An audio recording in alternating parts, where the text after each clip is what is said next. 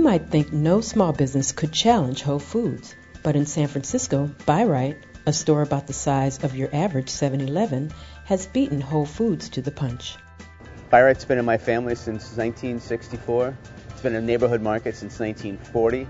My dad used to make me come down and do work after school, and I did that until I was about 17, graduated from high school and wanted nothing to do with the grocery business ever again. And then fell in love with cooking and became a chef, and then opened up my own restaurant in San Francisco's financial district, and did that for 7 years before coming back to the family business. My brother and I decided that we were going to take it over, and we gutted the space and started from scratch.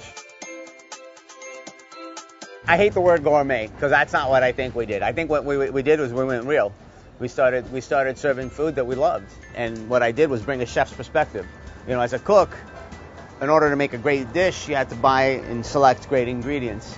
And so I felt that there was a void in the marketplace for consumers who are passionate about food to go and find chef-driven ingredients other than like farmers markets. And the farmers markets were still nascent. They weren't as explosive as they are today. And there weren't really great meat markets. You know, we were one of the first retailers in San Francisco to serve all natural meat. We used the poultry that was available at most restaurants. And if I'm going to sell the food, I want it to be the best food that I can find, and I want people to begin to understand that, you know what, good food has good flavor, and that's the basis for a great dish. I believe in supporting a family business because they took care of my family, and so now I'm taking care of their family. Sam transformed Bi-Rite without a business plan or bank credit.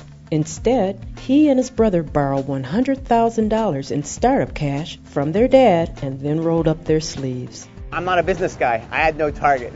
I was a cook. You know, all I wanted to do was feed people and connect with people through food as a means of expressing my passion and as a means of bringing people together. They even operate a nonprofit dedicated to reconnecting customers with farmers. So I didn't really come into it thinking, all right, what's my target audience? You know, I didn't do a business plan. We're going to sell what we want to sell. We're going to prepare what we want to prepare. And if it's good, hopefully people will appreciate it. Give me 5, give me 5. Yeah. I would never even imagined that we could get to this point. It's still kind of a bizarre dream of sorts. Today, the Bi-Rite mini empire employs 75 people and rakes in an amazing $4,000 per square foot. Whole Foods only makes $1,000. But just getting as big as they can is not the point.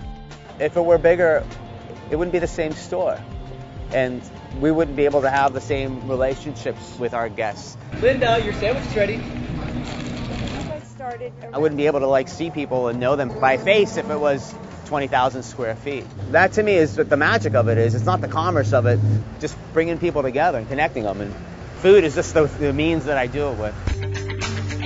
There isn't a week that goes by that a developer or a landlord calls me and says, I've got a space for you. It's not going to get much bigger than it is right now.